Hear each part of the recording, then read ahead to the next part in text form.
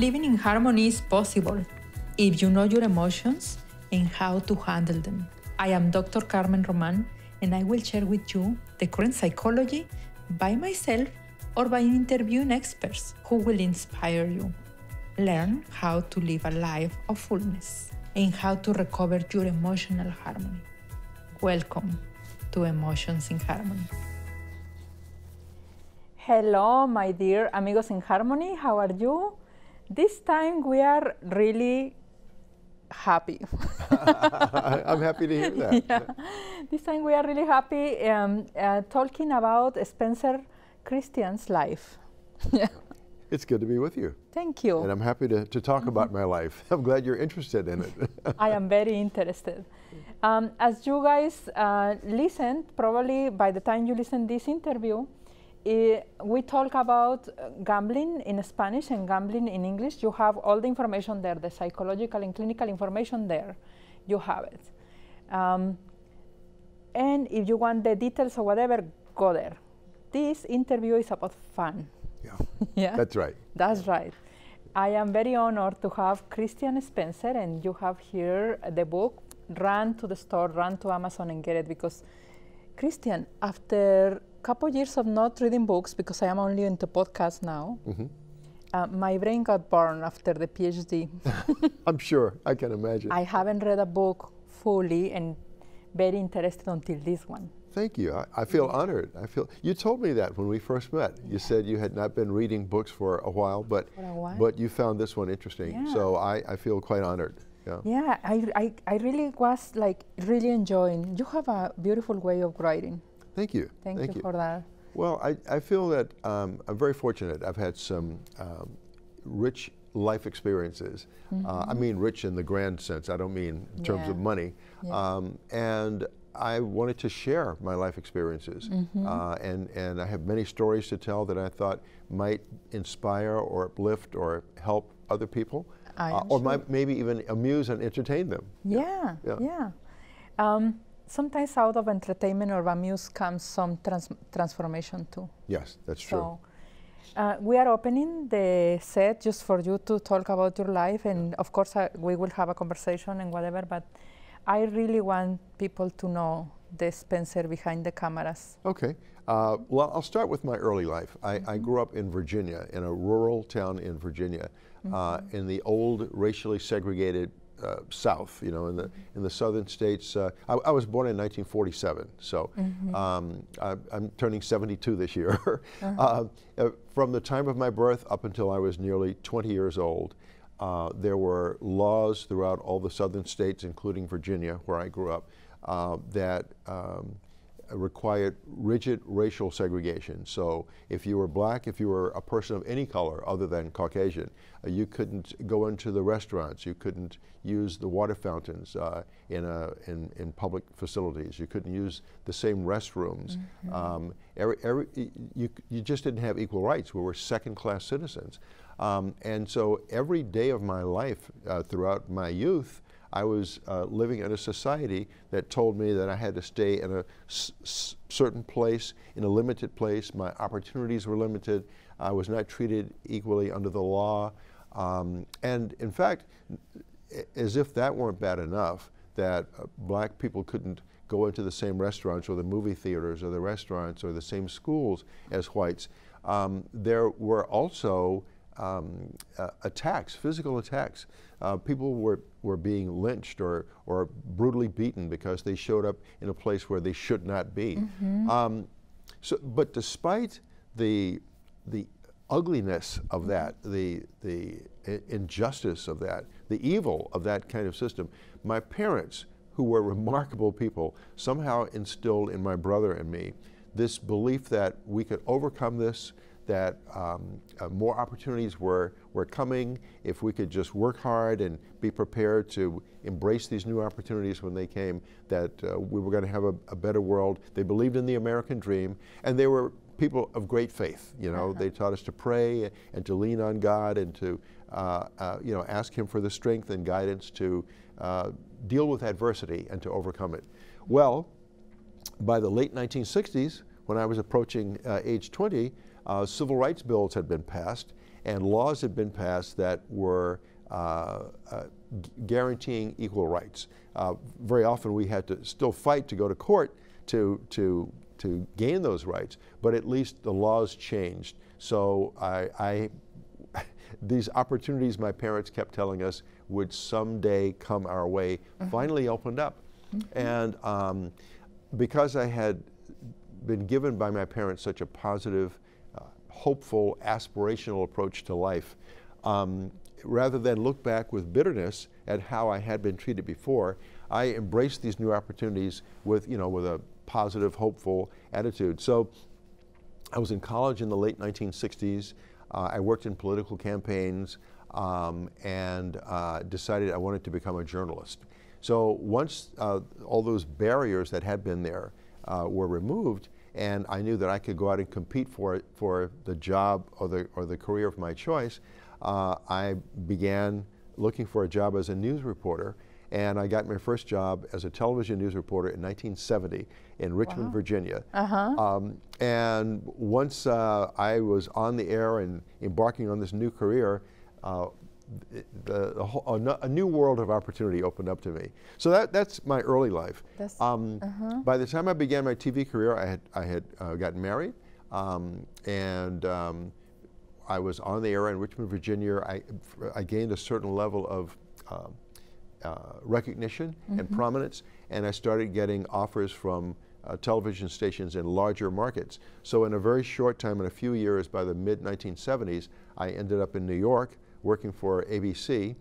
By that time, my wife and I were raising a family. We had 2 children, a boy and a girl, from the mid to late 1970s. By the mid-1980s, I had moved on to national TV on Good Morning America with ABC. And in the 80s and 90s, that was my job on Good Morning America. I'm just going to ask questions just Please, because jump in I there. can't. Yeah. What did you do? Did you notice that you learned the English accent, or did you took special classes for that? I did not. When I was a very young child, I recognized, I was aware that most people around me in the South had this Southern accent. But when I watched TV, I noticed that the people on TV didn't have that kind of accent. They sounded more polished to me. They sounded more refined or more sophisticated, whatever the right word is. And I decided I wanted to sound like those people, not the people around me.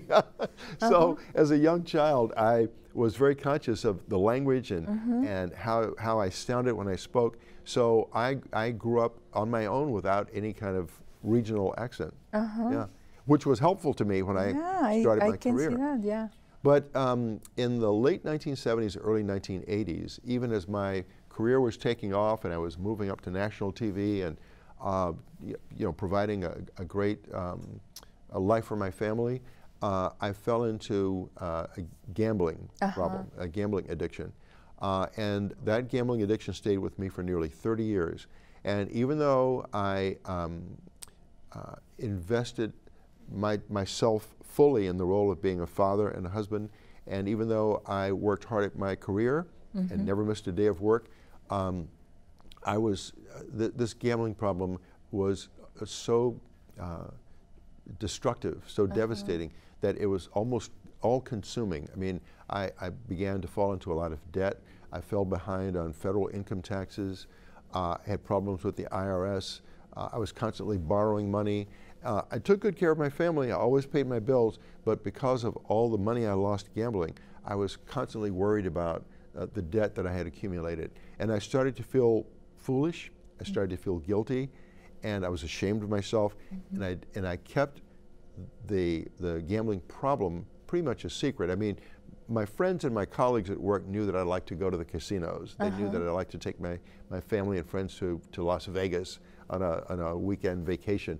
But they didn't realize that I had this compulsion and that I was living on the verge of financial ruin. They just saw me as this happy guy who enjoyed his work and was on TV every day having fun.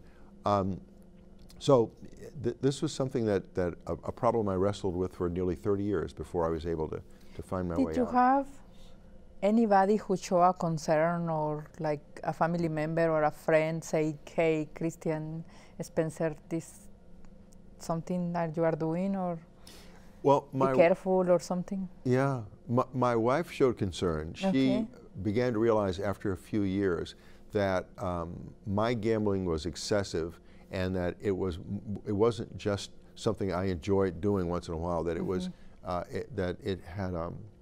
it was controlling me. So every once in a while, she would sit down and say, "Honey, I think you need to take a look at your behavior here. I mean, your bills are mounting up, and you're always borrowing money, and I'm just worried." So we had those conversations, but I had convinced myself, because I didn't want to acknowledge that I had a problem, I had convinced myself that I was just enjoying expensive recreation, and that because I was earning a lot of money, and I thought of myself as being a resourceful person, I would find a way to deal with it and get things back in order. And then because I had convinced myself of that, I would also make that argument to her. Oh no, it's going to be okay. You know, I'll find a way to work things out. But she was the only person in the early stages of my gambling who recognized how big a problem it was. I think my friends at work knew that I was a fun-loving guy, and I loved going to the casinos for a weekend of fun. And because I was a high roller, a VIP gambler, I was gambling at a high level. I always received that VIP treatment from the casinos. They would give me and my family a big luxury suite, a penthouse suite to stay in, and gourmet meals at the restaurants, and front row tickets to all the shows and sporting events, because they knew I was going to gamble at a high level in the casinos, so I didn't have to pay for any of that. And because I enjoyed that kind of treatment, I would take my friends with us on a little vacation to Las Vegas or to Atlantic City or wherever the casino venue was. And all my friends could see was that we were getting this VIP treatment, and we were going to these amazing shows, and we were having these wonderful meals. They didn't think about, I don't think they ever saw in me a sign that I had a problem. A sign of a stress or anxiety, or that's right, stress or anxiety. I was feeling stress and anxiety all the time, but it didn't show on the surface. So the only person who really knew in the early years was my wife. But then maybe 10, 15, 20 years into it, when I was constantly looking for ways to keep my my finances in order, I was constantly borrowing money from here to pay off debt over there. When it got to that point, there were a couple of personal friends I went to when I could no longer borrow money from the banks, and I would work out some kind of loan with them, and they would say, "But you're earning a lot of money, and I thought you were doing so well. What's the problem? What's happened here? Why aren't you able to go to the bank?" And I confided in a couple of them that I had hit a losing streak, in my gambling, and I didn't want to go to the bank and let the banks know that gambling was my problem. So they would make me a big loan, and of course I always paid them back. I always wanted to show that I was honorable and trustworthy, so I always found a way to pay them back. And then I think they would just forget about it and assume that I was okay now, that I had fixed my problem. This is what I observe in the families that I work with, Spencer. I observe that there is a wave, or there is a season where the gambler is happy. Everybody's happy. They are spending together. I have the story of a couple years ago. I have a little girl who is a very low income, very, very low income girl, and came to a session with something, I remember a toy or something that was expensive. And it was like, I asked, "Hey, how you got this?" And she said, "I got it in Vegas." And like, how you got to Vegas? And she said, "Well, my parents took me, and my daddy gave me $100 bill to spend." And that was a family that $100 will be their eating for the week. It's a lot of money. It was a lot of money, and it was like, oh, okay. So I start getting the family, getting the mother, and slowly getting the father, and then learning more about them. And the feeling is we are happy. And the girl was, I'm very happy when my daddy go to Las Vegas, and we all have a good time. Yeah. But then they don't recognize this kind of a hole that they are digging. That's right. It's very late when they recognize that. Yeah. My children began to recognize it when they were teenagers. You know, when they were much younger, you know, they knew they were getting on the plane to go on a trip with mom and dad, and we would, if we took a vacation, we lived in the New York area most of my career, but we would come out to California on vacation, and then on the way back home we'd stop in Las Vegas for 3 or 4 days. And whenever I would win, I would do a lot of special things, you know, for the kids, or send my wife on a shopping spree. But when I would lose, I would try to present the same kind of image, you know, happy image to them, but deep down inside there was so much stress and anxiety. By the time my children were 14, 15 years old, they knew that I had a gambling problem. And every once in a while, my son found it difficult to talk about it because he didn't want me to feel like he was being critical, or or that you know, that he didn't respect me anymore. It's but very sensitive. It's very sensitive to talk about it. Yeah, it is. But my daughter somehow would occasionally find the right words. You know, she would say, "Dad, I'm just concerned. You know, I know you're having fun, but I'm just concerned. I don't want to sound like I'm trying to tell you what to do with your life." Interestingly enough, when I finally reached a point in my life, nearly 10 years ago, when I started to feel like I don't want this in my life anymore. It was my daughter. It was a conversation with my daughter that was the turning point. By this time she was, you know, an adult. My daughter's 41 years old now, so at this point she was about 32. And she came out to visit me here in California from the East Coast, and we were sitting down after dinner just having a father-daughter conversation, and she said, "Dad, you know that I'm getting engaged and I'll be getting married soon, and I plan to bring grandchildren into your life." And she said, I'm really concerned about the path that you're on in life. I worry about you. She said, "You know that there are so many things about you that I admire and respect, but she said, I want you to ask yourself if the way you're living your life now is the way you want your grandchildren to see you. Is this the behavior you want to model for them?" She said, "You know, you've overcome so many difficulties in life, you know, growing up in the old segregated South, being poor, and you moved into a profession that is very competitive, and very few people reach the level of success that you've had, and you met that challenge.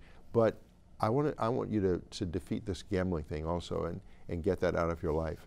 And it was a turning point. That was the point when I knew I didn't want gambling in my life anymore, and I wanted to be honest and acknowledge my problem and see if I could conquer it. I'm so glad you are sharing about this conversation with your daughter, because one of my questions is what your family members said or did that helped you to get better. Yeah. And that was these honest conversations. I am concerned. You may be not doing the right thing. It's your life. Seems like your daughter didn't take your power from you. It's like you are the one who decides, but...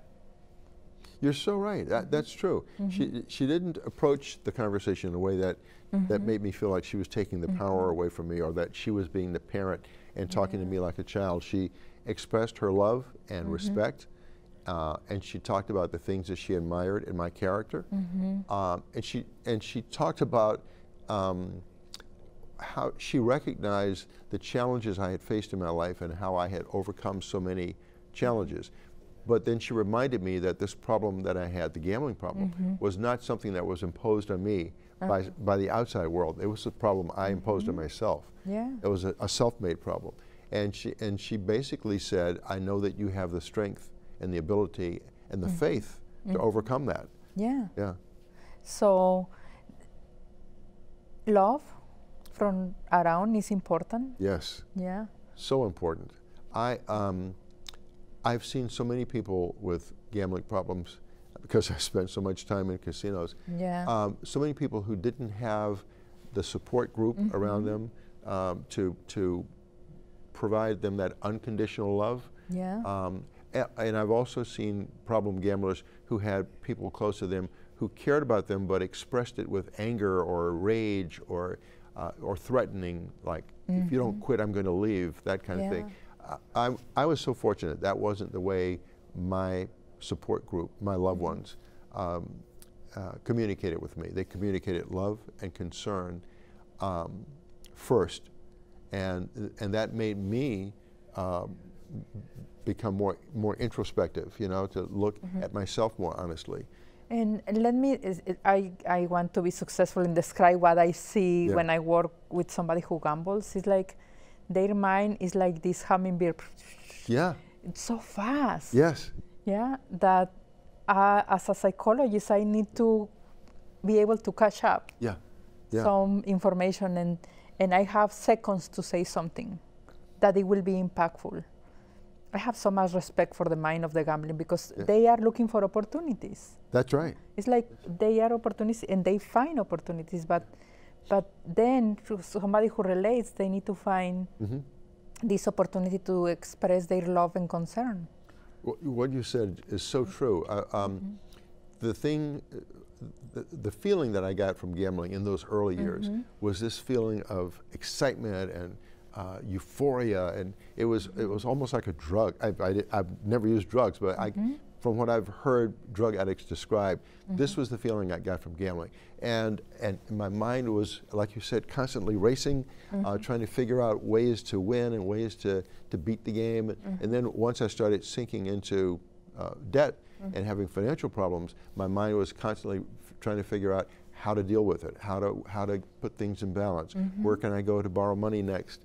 And whenever I felt like I was being confronted by anyone with, you know, what are you doing with yourself? My mind was working quickly to come up with excuses. Oh, really sharp excuses. Oh yeah. So you're right about the mind of a gambler. Yeah, I have a couple clients that they are just like fast in saying, no, I don't have a problem. Denial. Like, did I don't pay my rent for my family? The rent for my family? Did I don't pay the expenses? Like, no, you did. You did. Yeah, but what I always tell them is, what is the time that you are taking away from your family? Yeah, it's a lot of time. I was, I was always determined when I realized how much time I was investing in gambling to try to match that, you know, with time spent with my kids, so that I wouldn't feel guilty that like I had deprived them or neglected them. But you're right. I mean, the time I invested in gambling and the physical energy and the emotional energy, it was, I just can't believe it now when I look back on it. I don't know how I survived that and maintained my health. Not to mention the loss of money. So I lost time. I lost connection, you know, with the people I cared about most and the people who cared most about me. And I lost a fortune. I lost so much money. There was one point in the mid-1980s where I was in so much debt from gambling that I had fallen far behind on federal income taxes. And because I was unable to satisfy the IRS demands to pay my back taxes, the IRS seized the home that I lived in with my family. And forced us to move out, and they sold that house at an auction. And that, I mean, you would think that would have been the wake-up call I needed, right, to get me to stop gambling. Well, I stopped for a short time, just long enough to settle with the IRS and move my family into another house. It was maybe 8 or 10 months, not quite a year. And once I started to feel like I was back on my feet again and I was in control again, I went right back to gambling. Yeah, I also went through a bankruptcy. What do you think it was? Like, you say, okay, we lose the house. Now we have really big problems, economic. What was? I want to get into your mind and see what was the explanation for you to say, I can do one more night, or? Well, when the problems with the IRS first came up, and I knew I was being audited, and they were demanding, you know, something like $365,000 in back taxes. You know, I had negotiations. I tried to work out a settlement. Once I realized they were not going to settle with me, and they took my house. Fortunately, I was able to move my family into a rental property that was almost as nice as the house that we had lost, because my earnings were high enough that I could manage that. But then I had to look at all the other debts that I had because of the gambling, and I couldn't manage all of those debts, so I went through a bankruptcy. Now, that bankruptcy didn't erase my debt. It certainly did not erase the IRS debt. What it did was it discharged all the debts that I had to casinos. So all those casino credit lines where I owed $20,000 here and $15,000 there, that all got wiped out. So that gave me a feeling like I can start all over again now. So I did quit at that point for, as I said, maybe 8 to 10 months. I quit gambling. My wife was happy. I was devoting more time to my family and, of course, to work. But as soon as I got to the point where the IRS was paid off now and my other debts were manageable and I was getting money in my pocket again, I was tempted to go right back to the casinos, because I had convinced myself that now that I've been through this difficulty and I survived, I'm in control. Now I can gamble, you know, at a I don't know if there's such a thing as gambling at a moderate pace, but but I can keep it in moderation and not let it control me. But I was wrong, of course. So that's the mind. That's the explanation. Is I can gamble at a moderate pace. Right. That's exactly right. I can just sit and do $1,000 or right. $2,000. Yeah, I can set a limit, right? But I never stuck to those limits. When I first started going back to the casinos after the bankruptcy, I would say to myself, okay, I'll take a limited amount of money, and if I lose that, then I quit. But very shortly after I started gambling again, the casino started offering me credit lines again, even though I had defaulted on the earlier credit lines. And so when I was losing, I would say, whenever I would lose what was in my pocket, I would say, okay, I'll take out a credit marker. Yeah, and it started all over again. What I see is a lot of strength and resourcefulness, because you were like, okay, we lose the house, we have a new house. Yeah, you never abandon your family in that. No. In that, so that sense of the strength and resourcefulness is like, it's also inviting to, I can take care, so I can go back and gamble 1,000-2,000 more. Right. Yeah, that's true. It's a blessing and a curse. That's right, a blessing and a curse. That resourcefulness. You're right. It certainly is. You know, there were so many lessons from early childhood that stayed with me throughout my life that were the values or the teachings that I leaned on whenever I found myself in any difficult situation in life. So in the worst moments when I was dealing with my gambling problem and with the debt, with the stress and the anxiety, I was still praying.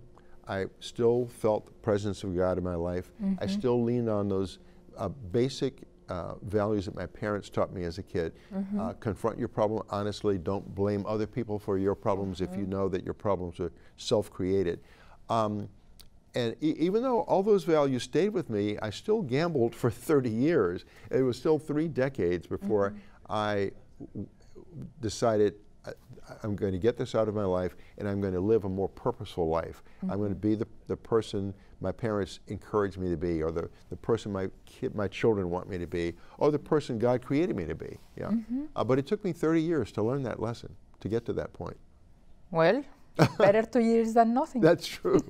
That's true. One thing my parents always said to me and to my brother when we were growing up is, don't identify yourselves as victims. I think you read that in the book, didn't you? Yes. Yeah. Yes, I like this sentence because it really gives you the power back. That's right. You are not a victim. That's right. And they were very wise people. They didn't have a lot of formal education, but they were wise, and they said, other people may try to victimize you, and certainly the circumstances I faced growing up in the old segregated South were circumstances that victimized me in different ways. But they said, but don't identify yourself as a victim. That's not who you are. You're much more than that. And they said, if you start to blame everyone else for your problems, then you won't accept responsibility for those failures that were your fault, those stumbles or those mistakes that were your fault. And that stayed with me for all of my life. Yeah. Yeah. you know, one of my main work is working with victims of crime, and right the way they work, victim is just it's somebody come and do something to you, therefore you are a victim. Yeah. But it's different than behaving like a victim. Right. It's just very different.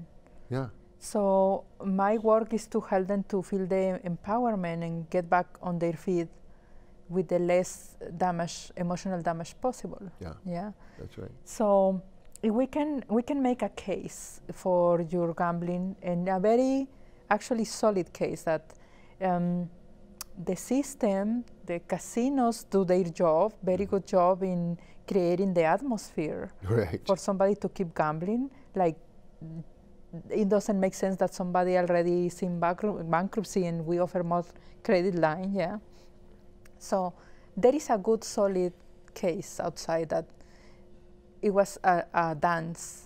That's true. It was a society dance, and what I am reading about the literature is somebody is more likely to gamble if they start at young age, and if it's part of their social life. Yeah, that's true. I started in my late 20s. I was 28, 29, something like almost 30. Yeah. And it was a social thing at first, you know. But you're right. The casinos create an environment that is electric. I mean, you know, you walk in there and you just feel high. Yeah. And then once you start playing, there are certain inducements that are offered to encourage you to play at a higher level, to gamble for more money.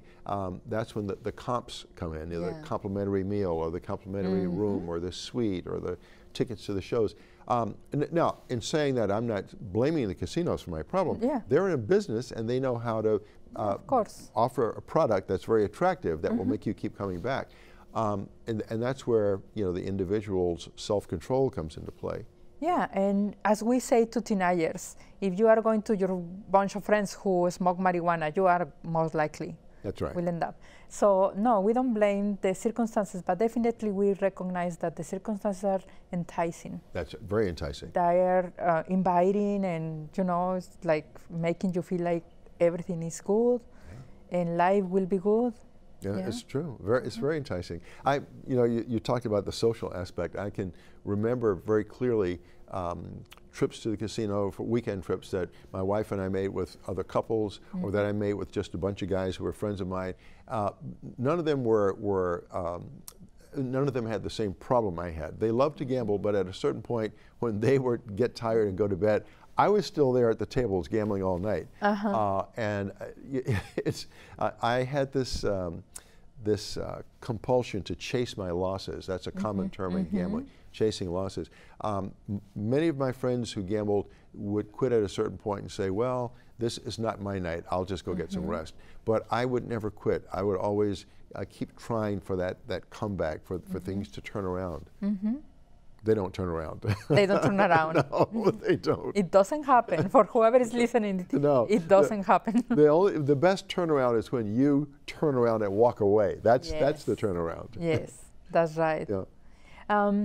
So let's talk about your very rich life and work, because that's something very important. Is the idea that somebody gambling or somebody in any kind of addiction is that they have poor emotional life, and sometimes it's not true. That's true. I had a great emotional life, apart from the anxiety and the stress that I felt because of all the debt I created through the gambling. My life was so rich in so many other ways. My personal family life was great because I loved my wife and my kids, and you know, I have a wonderful relationship with my kids now and my grandchildren.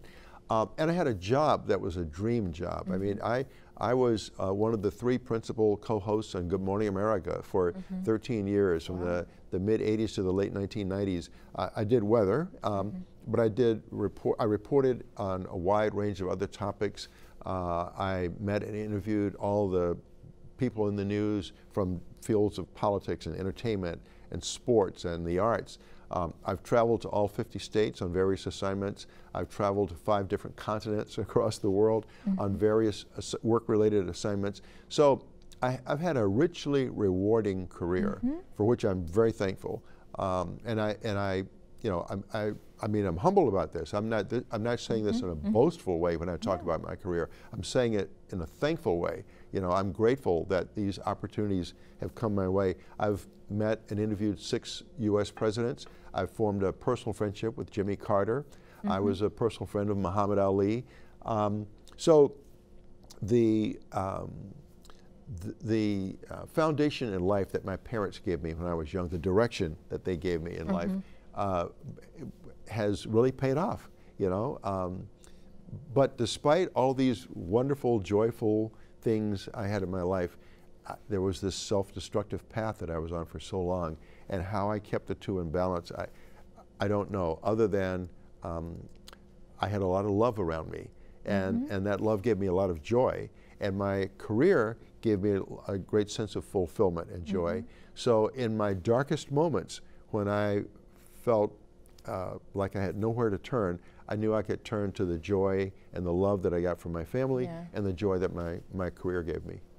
And also that you are pretty smart, so probably you are like, we talk about resources, you are like, I need to keep my job, I need to keep the income, I need to keep the way of living. I like, see, you are almost 72 and you pretty much are in your feet, on your feet very well. And I'm still working in a career that I love, in a prominent role. And yeah, I'm very fortunate. So you see, it seems like you went for 2 years to a war with a monster and then you win. Yes, I'm the victor. Yes. And those monsters are inside. That's, you know, they are. That's inside. the worst. That's true. That's true. Well, you know, I've tried so hard to understand what it was about gambling that kept me going at it for so long. I mean, initially it was the excitement and the prospect of winning. But after many years went by, 15, 20, 25 years, you know, what was it that kept me that propelled me to keep going forward, trying to recoup my losses? I think I figured it out. I think. Okay. All right. So tell me, because I have my own theories. Okay. I want to hear your theories too. So in my early life, all of my life, I have at various times had to overcome challenges and adversity. So in my early life, obviously, the challenges of growing up in the old segregated South, and somehow I was able to survive and overcome that. I was always competitive in academics. I was competitive in sports. I played baseball in college. I've always been used to meeting challenges and winning in the end. Then I moved into a very competitive career where very, very few people reach a certain level of prominence. And yet, you know, I won that battle. So gambling was the first thing I didn't seem to have the ability to defeat. I just couldn't beat it. And I just wanted to keep going at it, because something inside me said, you can beat this too, you can win. But I couldn't win against that. And I finally had to recognize that I could not win. And that's the hard part. Yeah. It's like, stop trying. Yeah, that's right. So what's your theory? That was one of my theories, that the need for competition, but the need to keep your brain working. Yeah. The need is like, oh, this is challenging, entertaining, right. I will be here, If we could put your brain into studying something, you probably will be creating something to go in the NASA or something. You're right. The same amount of energy and stuff. So the need for competition, but also that makes sense.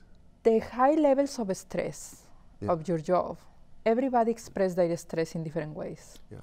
And you say it's one of the jobs and looks a happy moment there, but I can imagine the levels of stress working for TV.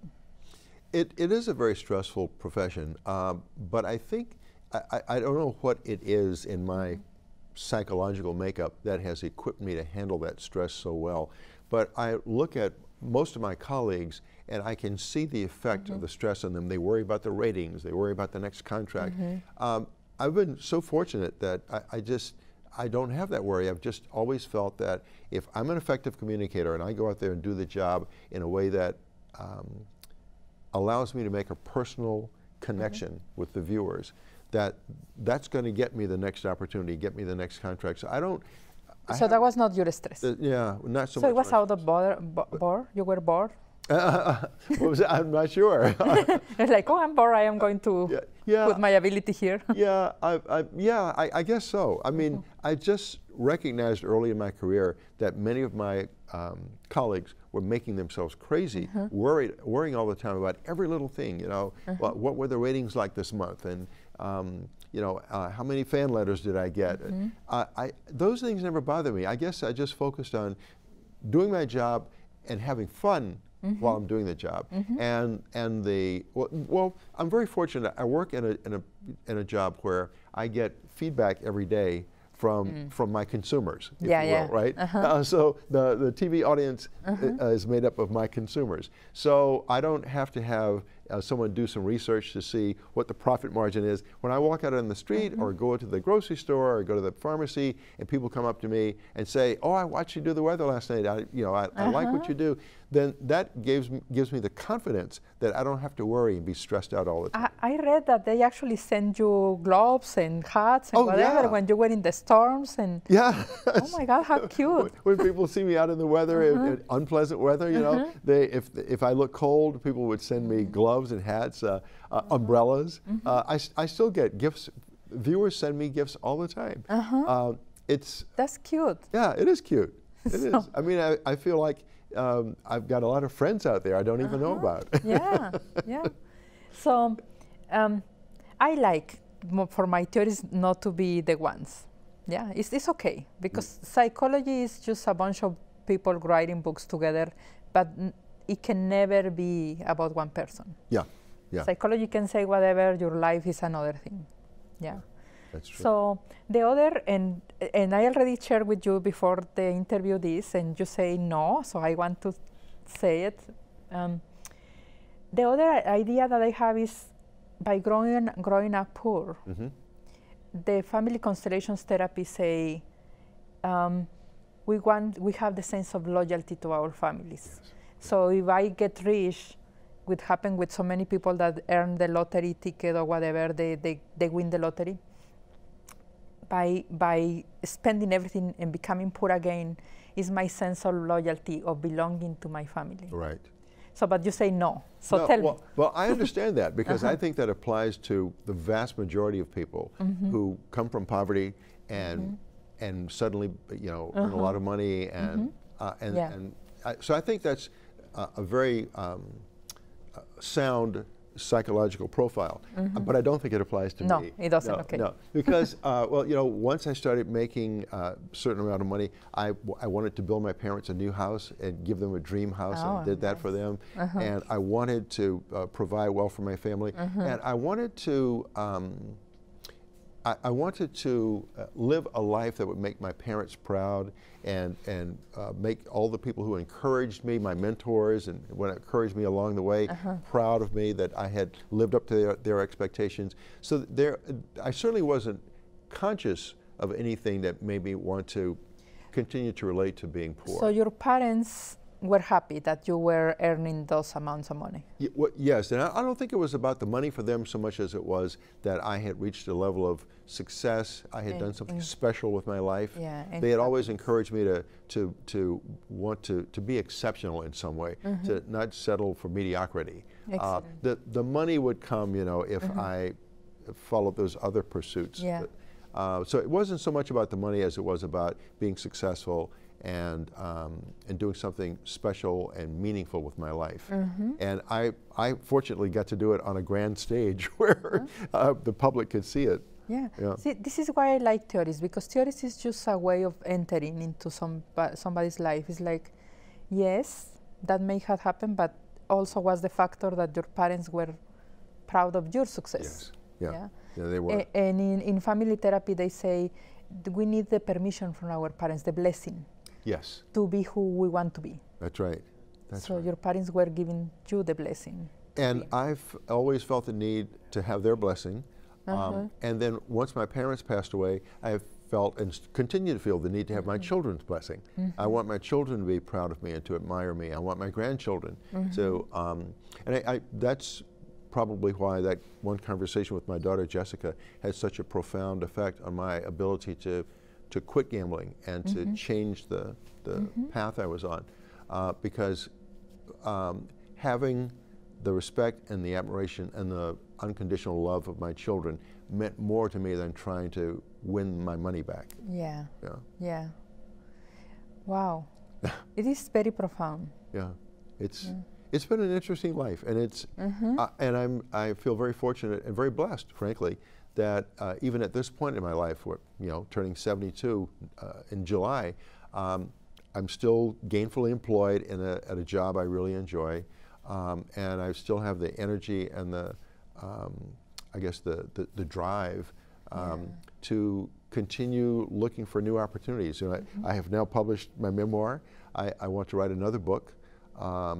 I'm doing a lot of public speaking now, which is how we met. Yeah, this is how we met. So even if I don't remain in television much longer, because most people who are in my profession have retired before this age, I'm still excited and enthusiastic about looking for new opportunities.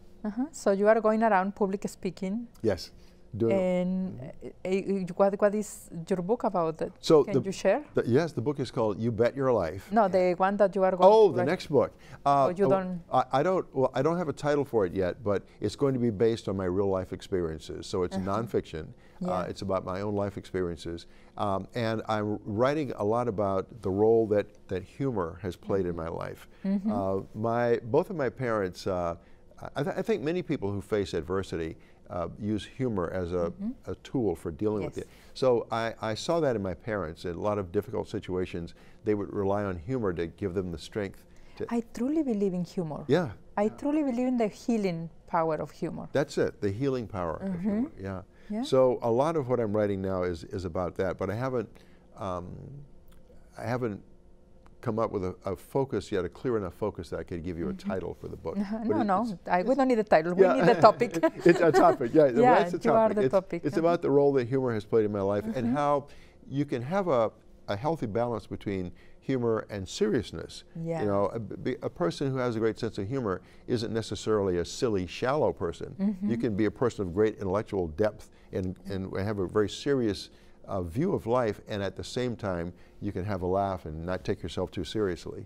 In this podcast, Christian, Spencer, sorry, Mr. That's okay. Christian, I say Mr. It's okay. Spencer, in this podcast we take so deep, serious topics that we need to take it with sense of humor. I think so. It's a balance. Like we talk about suicide, we talk about sexual abuse, we talk about the most painful human experiences, trauma, that sometimes Brenda and we just need to laugh. Yes. Yeah, because it's just like what I always say, no matter what I saw, I have been working with people who have been group rape, like difficult, very difficult lives.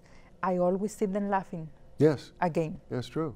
I always, when we work, when there is the space, when it's the safe space, they laugh. Yeah, it's so true.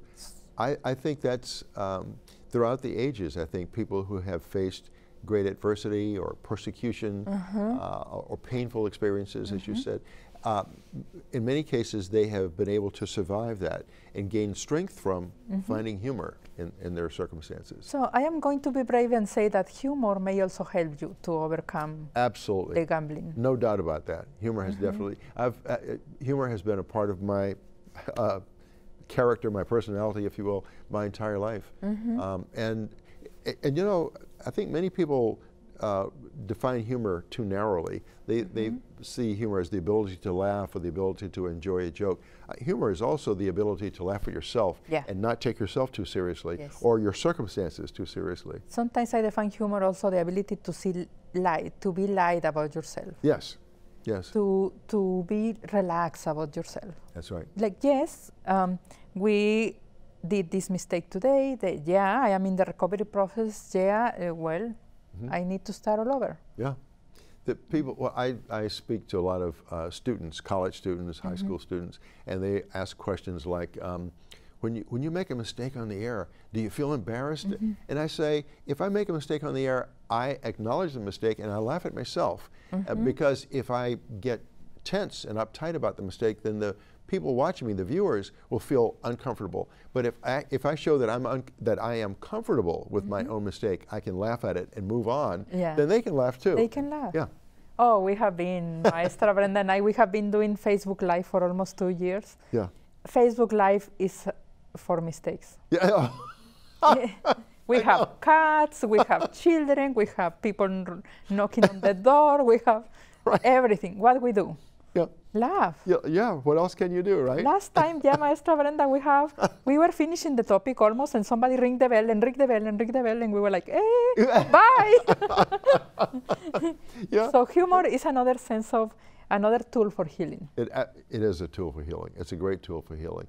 And you know, it's everyone, all of my family members who've been the closest people to me, my parents, my brother, I have one sibling, my children, and I've been married twice, both of my wives, all of the people who have meant the most to me, even in the most difficult times, have also appreciated humor and its healing role. So yeah, I can't get away from it. Probably you have this sense of being so lucky, but I am going to tell you that what I think about your experience in your life is, yes, you were through this very painful situation of gambling, but you were also kind of protected by the love, by your own sense of humor, by your own discipline. Many people around Spencer, they don't make it. It's true. A lot of suicide, a lot of depression, very heavy depression. They don't make it. I know. If only they had the love and support that I had. So many people are just facing their problems alone. Yes. With no one to lean on, no one to talk to, and no one to give them that unconditional love. And this is what keeps me going in this in this work, because it's like if they can have this video or this audio and listen again and again, hopefully we can make them not to feel or feel less lonely. Yes, I think that's so important. Yeah. You don't want people to feel lonely or isolated. That's one of the reasons I wrote this book. Yes. I wanted to share my struggles as a public person with the world, so people will know you are not alone. That's the message. You are not alone.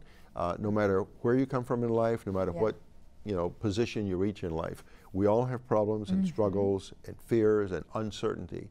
You are not alone, and I'm going to share with you the struggles I had and the fears I had, and I'm going to share them with you honestly. Yes. Because I hope that can help. And you did an amazing job on that. Thank you. Because as I was reading, it's like I can see. It's not only about gambling, it's about being human. Yeah. It's like I can see definitely I have been having my flaws and I am working for it and I am working. So it gives me hope, your book. Yeah. Well, I appreciate that. If my book gives you hope, then I feel like I've accomplished something. That's what I want this book to achieve. It was a cathartic experience for me writing the book. It relieved me of my shame and guilt. But beyond that selfish purpose of helping me feel better about myself, I want to encourage and inspire other people and give them hope. What do you see, what do you wish for, I am going to put together my question. Imagine all of these people who is going to the casinos right now, or roster fighting, probably in Mexico is fighting with the rosters, or whatever gambling it is. Yeah. What do you wish for them? Wow. I wish for people to have enough self-awareness that they can be honest with themselves and recognize when they've reached the point where their gambling is a problem, where they are out of control. I had periods of that kind of recognition where I knew deep down inside that I needed to quit, but my pride got in the way. I didn't want to admit that I didn't have this under control. I didn't want people to see me as being foolish. I wanted, because I think most people who knew me thought I was a fairly smart guy, I didn't want to have them say, he had me fooled all the time. He's stupid, he's dumb, look at what he's done with his life. So you have to get over that. You need to, if you've got a gambling problem, you need to find someone you can confide in, someone you can talk to, but first you have to be honest with yourself and acknowledge the problem before you can acknowledge it to someone else. Yeah, wow. Honesty. Honesty, transparency. Yeah. Getting yourself, like pulling yourself to get help. Yeah. And help, something I love what you say, I love my profession, but I don't think so only a psychologist can help you. Right. It can be your friend, it can be a spiritual leader, it can be... Yeah, it can be a friend, it can be a family member, a spouse, a sibling, a colleague at work, someone you trust. Yeah. If you're a person of faith, you know, a minister, someone you trust, you feel you can open up to, someone who's not going to be judgmental, someone who's still going to accept you, and care about you, but who will listen. Yeah. That's what I wish for people with addiction. We have 2 minutes, and I would like to give you the 2 minutes so you can say, do whatever. Okay. Well, so what you want to say is, it has been an amazing conversation. Well, thank you. Well, it's been an amazing opportunity for me because I really seriously want my life, all facets of my life, to serve as an example for other people of how we can find strength and courage to overcome all kinds of difficulty in life. In fact, there's something I'd like to read from the book very quickly. It won't take 2 minutes. Yeah. But I think it's on page 119. I have my own quotes. Okay, all right. But and if we're running out of time, please let me know. But basically, what I say is, I want my life to serve as a source of comfort and inspiration for people facing challenges and difficulty of any time. No matter where we come from or what station we achieve in life, no one enjoys perfect peace. No one is without worry, fear, pain, anxiety, or self-doubt. Everyone experiences sadness, heartbreak, failure, embarrassment, and uncertainty. In many ways, the human condition is frail and flawed, yet in many other ways, the human spirit is strong, resilient, hopeful, and resourceful. So I want people who have all kinds of problems to know that if you find the courage and the strength to confront those problems, you can repair damaged relationships, you can rebound, and you can recover. Excellent.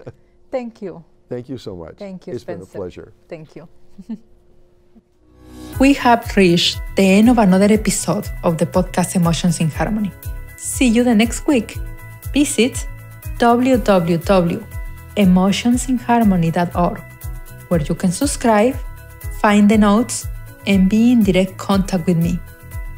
Thanks for listening.